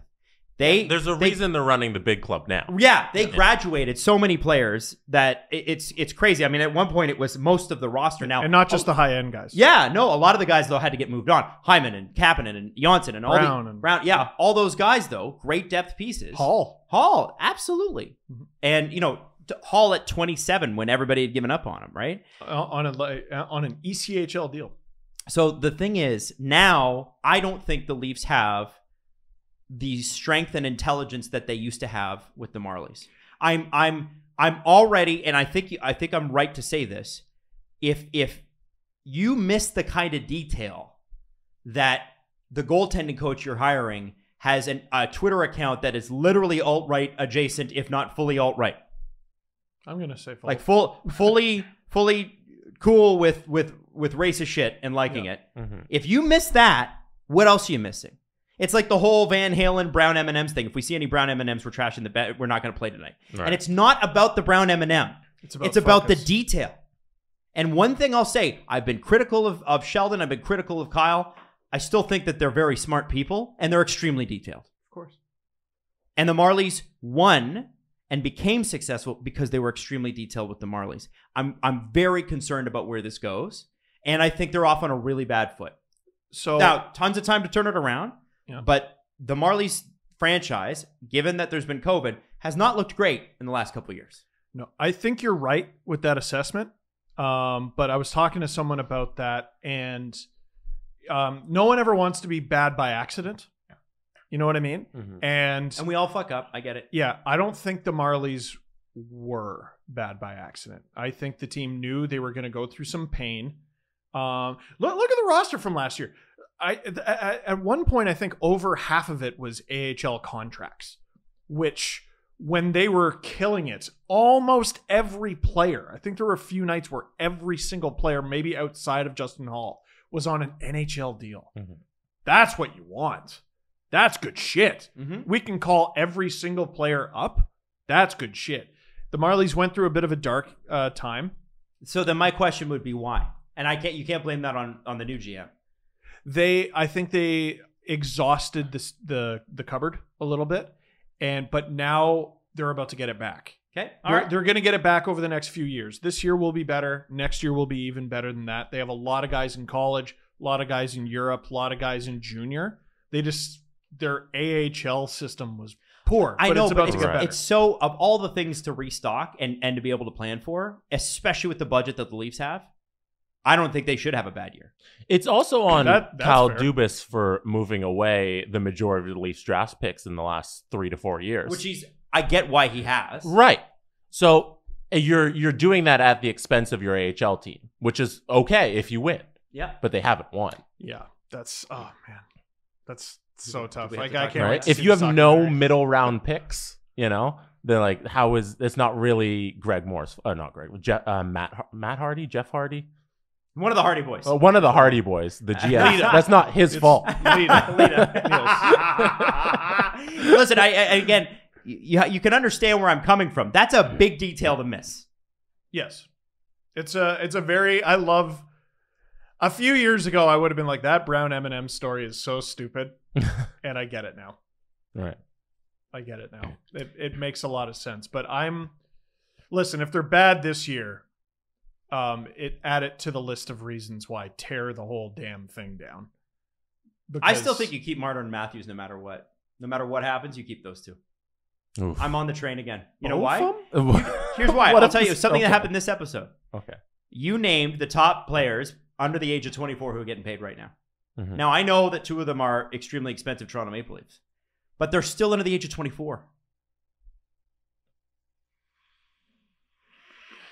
So, I don't know. That's a rough one. You don't think they are who they are if they hit 25 and they fail in the playoffs again? Well, they haven't hit 25 yet. But They're about to. I think yes, agreed. I still think, I mean, man, listen, it's not that I take back any of the criticism I had for them last year in the playoffs, but they're not even 25 yet. And their best years are ahead of them. Mm-hmm. It's 25 to 29. Mm-hmm. Oh, I get the reaction that I'm getting right now. I understand. But I think there's got to, if I'm looking for a silver lining, and I'm going to, but maybe this, right. Steven, Jesse, as my parents, I'm but maybeing this back to you. But maybe 25 to 29 are the best years for forwards. How many shots do you get? Oh man, I don't know that. Right? Well, I mean, if you're gonna have to lump them all in, right? Like, I love this version of 8 Mile. If you had six shots, 6 opportunities to be somewhat notable in Leafs history, would you capture it? Because really, second round, we're asking for second round, right? We're not asking for much. What if they don't make the playoffs? I mean, they'll make the playoffs. Yeah, I need new playoff memories so bad. I'm so tired of talking about Gary goddamn Volk. Like, yeah, just win a series. By the way, when they do win, I will be the biggest supporter in the stands. I have no problem saying that. I was frustrated and angry, and yes, I think that the criticism was warranted, but it doesn't mean I wouldn't cheer for these guys. That's the one thing I'll say. I'll still cheer for them all day. All day. It's an odd take. You know Come what the here most before the season Listen, and be like, you know what? If they fail miserably again, give them another shot before anything happens. I think what the I most think you have to blow unfair- the rest of it up. Here's what Sure. the most unfair thing in the world is going to happen. Tell They'll me. fail to get past the first round again this year. Mhm. Dubas will pay for it with his job. Yes. The new GM will come in Bring and his be own like, coach. all right, I got to evaluate everything. He's not going to trade Matthews. He's not going to trade Marner. They'll win. I like that. I like that scenario. It ends in them scenario. winning. That's what Nonas did. Yep. Walked into the GM job, did almost nothing, and they make the playoffs. Actually, he made the team objectively worse by instantly buying out Grabowski? No, that was the. That was known as his first year. It was his first offseason. Oh, right, because they did make the playoff. Right. Those moves, though, it looks like nothing's being done when the GM's fired. But when the GM gets fired, the next person on the list is the players. So if you're upper management, you let go of the people above the players, and then you let the players know, hey, you're next. So it does do something in the respects that it can push the players to do something because they know their jobs are on the line now. Lou Lamoriello let the team know that by trading 5 guys on picture day. So maybe I'll be reporting on a trade tomorrow. Maybe. I don't know. Maybe I'll be one-on-one with someone and they'll get a phone call right in the middle of it. Actually, what phone call? They'll be in the building. Hey, you've been traded. Slam the door. If you get the opportunity, check out Jonathan Drouin's story about why he left the Habs last year. And imagine, I mean, he couldn't have known that they were going to the finals, but imagine, right? And you know, he said, let me just give you this quote before we move on here. He said, I played with anxiety for several years without really knowing what it was. Even in my first years, I was dealing with anxiety problems, and it was difficult for me to speak to anyone about it or get help. I wasn't even sure what the problem was, and I didn't recognize it. But last year, it clicked, and I went to get some help and some people to support me. Now I understand what's happening. I understand little moments when you feel anxiety and things like that. So I've taken care of it, and I know how to handle it now. And it led to him not being able to sleep and feeling sick and a whole bunch of other things. So that's one story I want to watch this year, because I think anybody who's journeyed with anxiety a little bit will tell you, if you once you recognize it, it becomes manageable most of the time, right? Like there's some people where it's a medical condition, and I completely my heart goes out to you. But for a lot of us, we don't even know that it's affecting our lives until, you know, you go and you seek help and you go, I don't understand what's wrong. And that's what happened to me. Until you sit in front of a therapist and you're like, oh, I dread everything. Yeah, 100%. Like things that I should love, I'm dreading. What's up with that? Yeah. So definitely something that you should for sure check out. I do want to say one thing on that. And I'm going to be old right now. I don't think younger people fully understand the effects of not sleeping. And I know... Because we didn't sleep in our 20s because we partied. Right. Yeah. But you don't understand the long-term effects it has on you. And for an athlete specifically, not sleeping is when you recover. So you play a wild game and you go to sleep and you recover. And then that's how you're able to go on the ice the next day and feel like an athlete. But if you're not sleeping, you're not recovering. And you're going to hurt yourself, and you're so much more susceptible to injury. I fucked my back up when Leo was a baby. Mm-hmm. And I could not goddamn recover. Like, I've heard it a few times. I no improvement. None. And it made everything so much harder, and it's because I wasn't frigging sleeping. So imagine now you're going up against Jake Muzzin. And then the next night you're going up against, I don't know, you get smashed into the boards by Milan Lucic. And then you get Matt Tkachuk or Brady Tkachuk. Or smashed into the boards by Brady Tkachuk. And then it's, Tyler Myers or JT Miller. And it's every friggin' night. It's 4 times a week. It's the worst travel in the NHL last year was the Canadian division. You're flying from, Calgary to Toronto, no problem. It's tough. It's tough. You don't understand the role sleep plays in your life. And if you're listening to this at 3 a.m. right now, go to sleep! Go to sleep right now! Turn it off! Yes, Evan? I think anybody that goes to U of T would say they don't care how much we sleep. U of T, especially U of T. I know specifically our buddy Mike Stevens has always told me, he's like, they don't care. They're going to overload you with work till you're dead. And then the he graduated. homework? Yeah, he said it's insane. It's one of the craziest. He did journalism there. He said it's crazy. Unbelievable. He graduated, though. He made it. I thought he did political science. Did you do political science? I thought Yeah. he did a switch. That's Anyway, the whatever. It doesn't story. matter. I'm just saying, like the kids, the people that are watching us at 3 a.m. are usually students. And it's usually they want to go to sleep, but they can't. Listen, sometimes you gotta. Yeah. I get that. Sometimes you gotta. Not all the time. Right. Fair enough. Yeah. Oilers to retire Kevin Lowe's jersey. Oh. Actually, who made that decision? Did Kevin Lowe make the decision to retire Kevin Lowe's jersey? All right, guys. Next on the agenda is me night. What do we got planned for me? So by the way, Kevin Lowe is in the Hall of Fame. Uh-huh. Okay. It's interesting because he did win 5 cups with Edmonton and another with New York. So the 6-time cup winner. He had 84 goals, 347 assists in 1,200 games. Was he a defenseman? Yes. Okay. And he will join Glenn Anderson, Paul Coffey, Grant Fuhr, Wayne Gretzky, Al Hamilton, Yari Curry, and Mark Messier being raised to the rafters. And sorry, what was his number again? Number 4. I'm trying to Kevin think of Lowe? who wore 4 before. Was it Taylor Hall? I don't know. I think he wore 4. You're asking me? I don't know. I don't know. So the thing is, I think, Oilers fans have a really tough, he's the alternate governor of the Oilers. He's never not worked there, right? He was the GM over the darkest years in Oilers history, unquestionably, and they never got better. They just never, ever got better under Kevin Lowe. And so my question for Oilers fans, and I don't know if this is possible, is when he went into the Hall of Fame, a lot of people said he shouldn't have gone. A lot of people said Kevin Lowe is not a Hall of Fame defenseman. He just happened to play with the Oilers in the 80s. Man. And as a 33-year-old, I'm not old enough to remember how good he was. I don't know. I know he was defensive defenseman, but even that sort of has been debunked. But I know that Oilers fans, I think what's weird about this one is usually when you retire a jersey, people are super pumped. Oilers fans on the whole are like, why? I've never seen a guy being honored by an organization where there's so much pushback. You know what you never see at a jersey retirement ceremony? Booing. And that's squarely got to be because of how he did as a GM, right?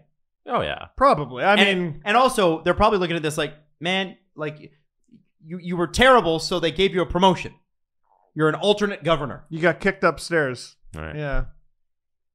That's It's an odd one. It feels weird to say, doesn't it? Like I'd love for, like, has Mark Spector written about this? Because he's good at historical context with the Oilers. I don't know if he has. I don't think he has yet. He's good at that stuff, and I just don't have it.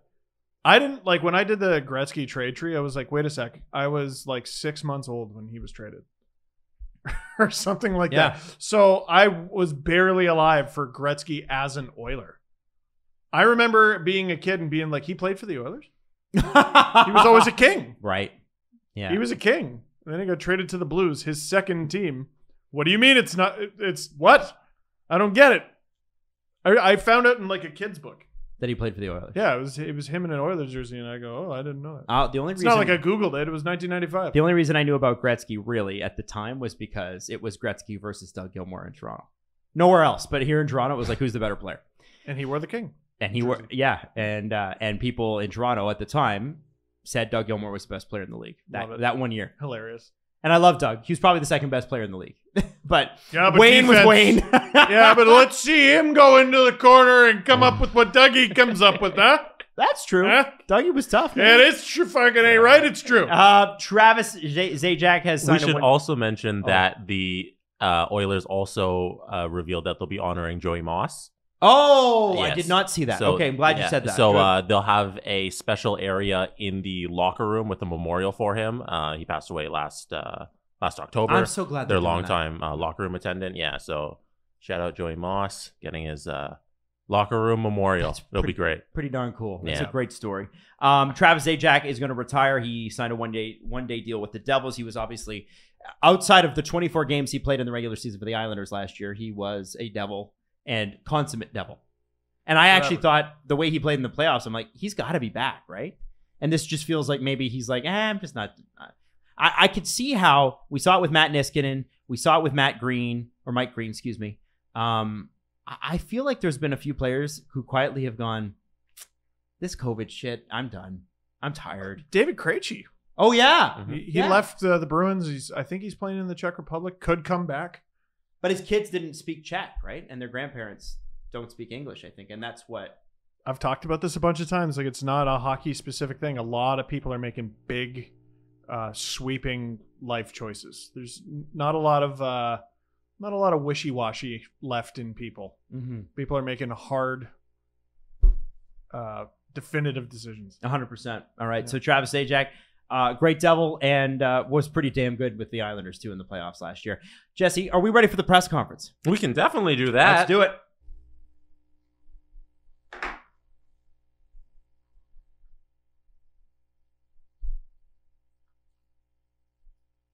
One thing quickly.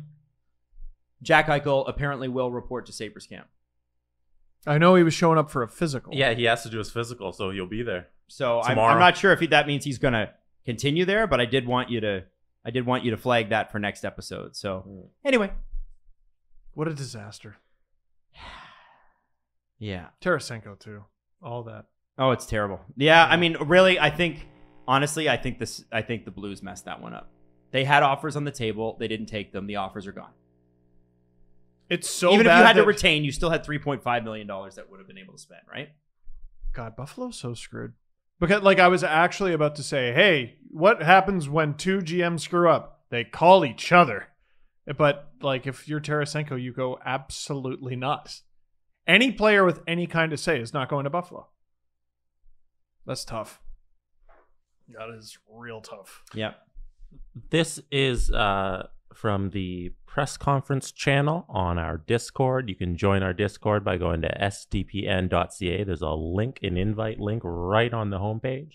Join it there. Jesse, what would you say to somebody who says, and this is somebody who DM'd me and said, I don't understand how Discord works. I can't understand this. It's very simple. It's not even like something you have to learn. You'll make an account and you'll be like, oh, this is just a forum. Mm-hmm. And I just click the thing and I talk with everybody. Yes. It's not an overly complicated process, application, it's literally just a bunch of chat rooms where you chat about all the different things we have in our channels, where you can talk about literally anything from sports to life to anything you want that you find entertaining. Shout out the F1 crew. Love you guys. So, yeah, shout out the F1 crew. They're always doing stuff.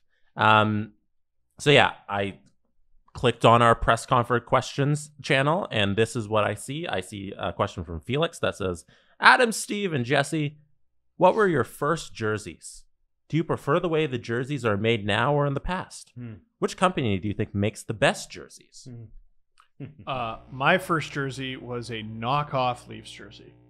I think everybody's was. Yes, it was a knockoff because it had 93 on the back and no nameplate. Just a year. Yeah, believe it. I got that from my uncle Anthony, and I'm forever grateful for it. I would always wear it on picture day. I was that kid. Oh, yeah. Yeah. To the surprise of no one. Okay. First jersey ever or hockey jersey? I'm going to go with first jersey ever because that's the one I remember most. My first jersey ever. The first sport I was into was football. Oh. So, and that was because of my mother, American. And my first jersey was a Steve Young San Francisco 49ers jersey. And he's the guy that, and then I had a Troy Aikman Cowboys jersey, which fit me like a dress. My mom always, for whatever reason, whenever my mom bought me a jersey for Christmas, it would be down past my knees. You're gonna grow into it, Adam. And I just was like, "This is for a 6'5" man." Like, I don't understand. You're gonna grow into it. Or you could just give me the size that fits me now. No. And then she's like, "I don't understand why you don't wear your jerseys." No, because then you have to throw it out or donate it. And there's something else to get me for Christmas next year. Or wait till he has a transgression against you and burn it. Signs with another team and you burn it.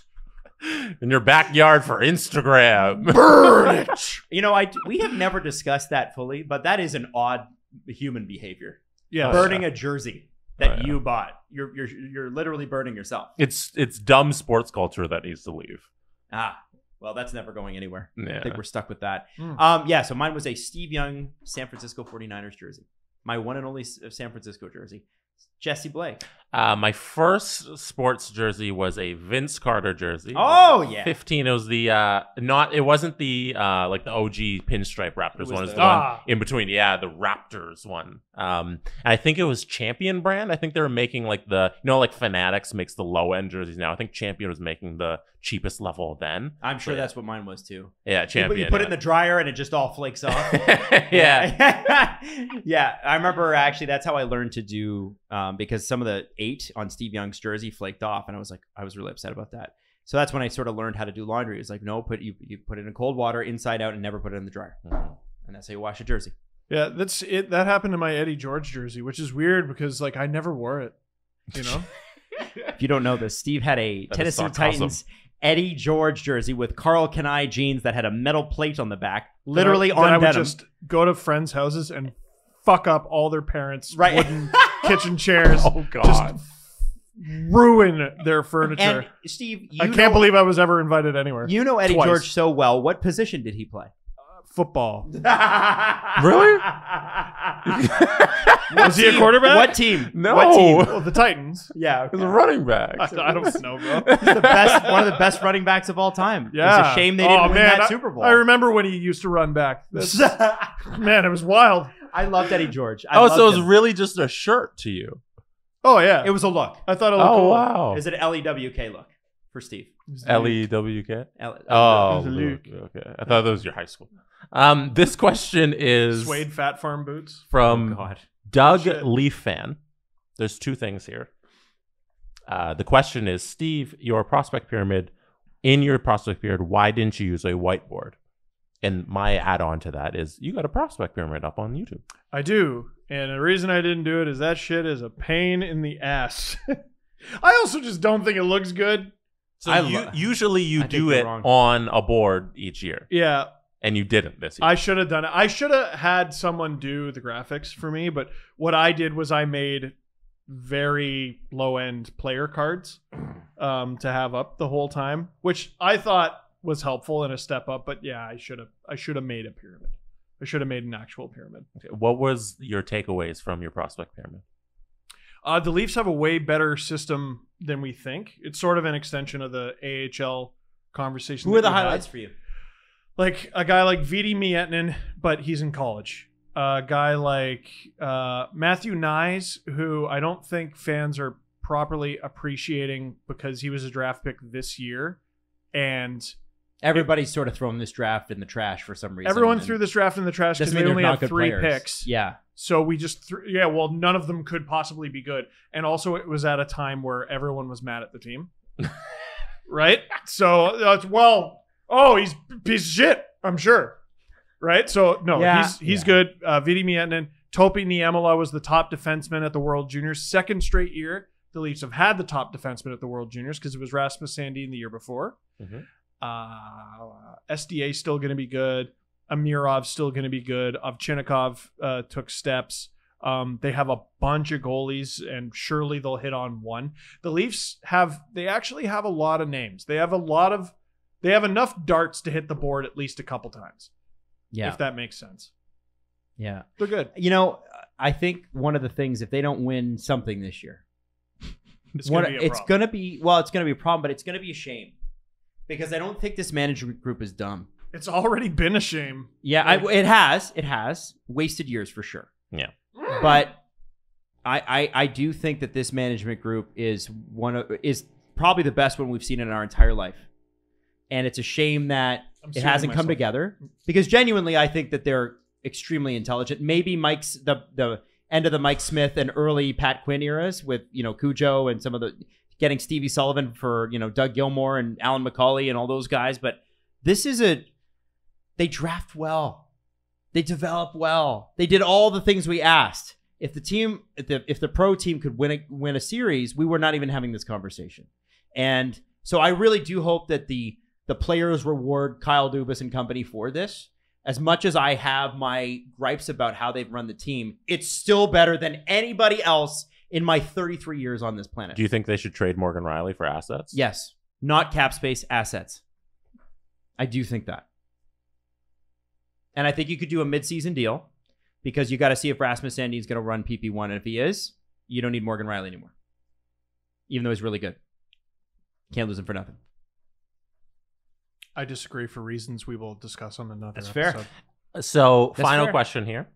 This is from Roderick. It has 4 Steve emotes. Whoa! On the question. Holy shit! By the way, that's the other thing you can do. You can ask a question and people vote on it, and they give you Steve and Adam and Jesse emotes, and it's amazing. They It's have awesome. an emote where, like, I type something where I made a mistake, and the emote is my face with a hand patting it on the head, Yeah. which I thought was very demeaning. I can't use those because I don't have whatever I forget what Discord computer. Boost is Oh. called or whatever. It's like a $2.99 a month. And I'm like, I want gifts in my comments. I'm gonna pay for that.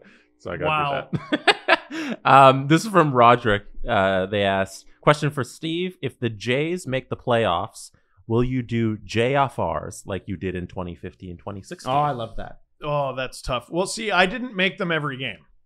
Okay. When I did it, I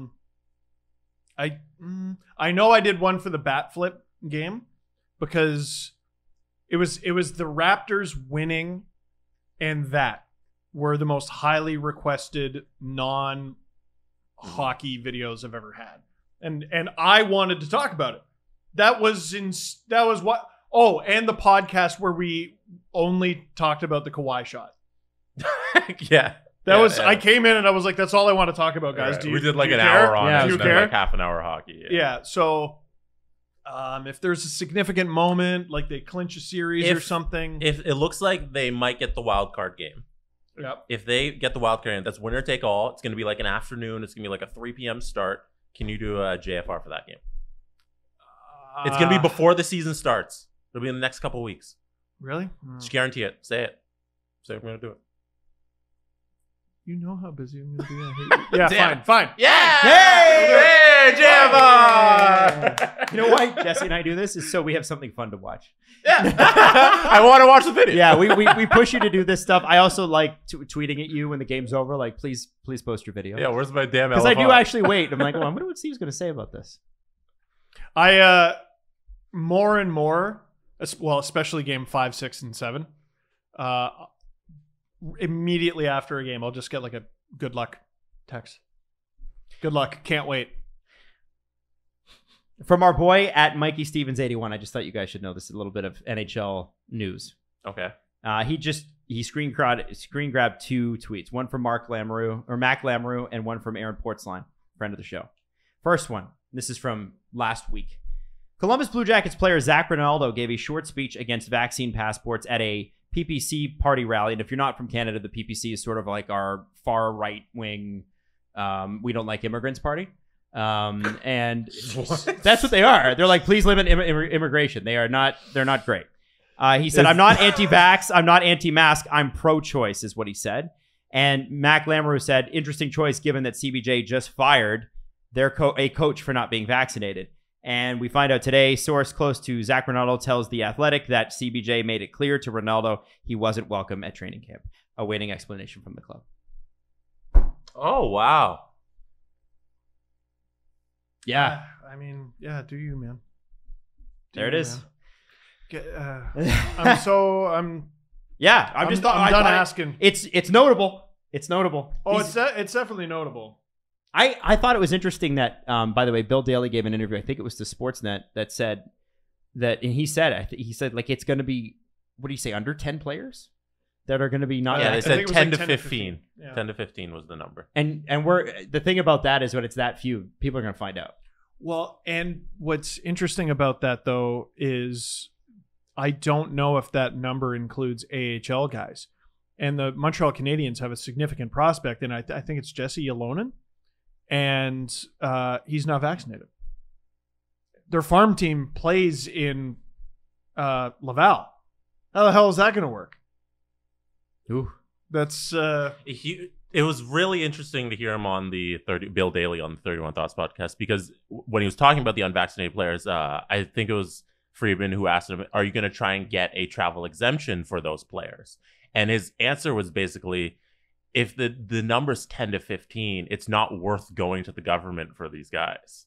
We're not going to do that for them, because it's not just, hey, I make a phone call and I get the Canadian government to give these guys an exemption. It's weeks and weeks of negotiating and paperwork and discussions with the Canadian government. So he was like, if the numbers are so low, we have to make an assessment as to whether it's worth it to ask for something huge. Is it worth it to the business? Yeah. Because you do have that connection, but you don't want to make everything a mountain. Right. Are you going to the Canadian government every couple of months because you have a couple of guys who don't want to get vaccine? Or do you say, hey, you guys, you're 10 people in our 300-player league. You know, this is your problem here. Do you want what happened to the Stars? Do you want what happened to the Canucks?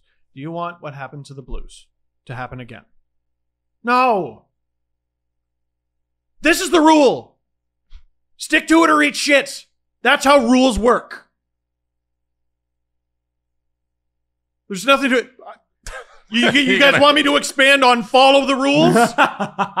That's what they're for. Steve, stop oppressing people. Stop oppressing me. Stop oppressing me. I've done everything I'm supposed to do. Now it's your turn. I want to go places. Well, you can. Now you can. Because you're vaccinated, brother. Good for me. You, like 80% of Canadians, by the way. I believe we hit 80% recently. Very recently. 80%. Good. So if people who are like, well, you'd be surprised at how many. No, I wouldn't. No. I wouldn't. It's probably less than 20. It's very small percentage. You're setting me off. You're setting me off. No, we'll You're leave it setting there. me off. Steve, you're not pure blood. Oh, that's the thing they're calling it now. It's the Voldemort thing, right? Yes. We're just a bunch of mudbloods now. All right. Well, listen, And hilariously... Oh. Hey, listen. It's been a fun show. It was all over the place. Who cares? Next episode. Nicole Kidman. I'm so over it. Two major announcements. Two major announcements. One at the beginning, one about an hour in. All that we're very excited about. And we're so pumped about the future, where this is all going. So please tune in next episode for sure, because it's going to be super exciting. And that's all I can say, right? That's all I can say? I don't want to... Anyway, Steve's not even focused. You tell me. Oh, sorry. Oh, I will tell you. It's going to be amazing. I'm so pumped for this. And yeah. You should Tell be people that it's actually going to happen. It is going to happen on Thursday. The announcement that we've been teasing, Thursday. 48 hours. Give me 48 hours. It's only been months in the making. God. People have no idea. No idea. I have no idea. Wow. What's going to happen? You'll find out. Tune in 48 hours. More Nicole Kidman stories. Woo! Nicole Kidman's getting crazy. Oh, yeah? Yeah. Well, I'm going to come back from Leafs Media Day and tell you about my lovely conversation with David Conklin. We should get Steve a Stanley Cup cookie. The Steve Dangle Podcast. Follow the guys on Twitter at Steve_Dangle, at Adam WYLDE, and at Jesse Blake. Connection complete.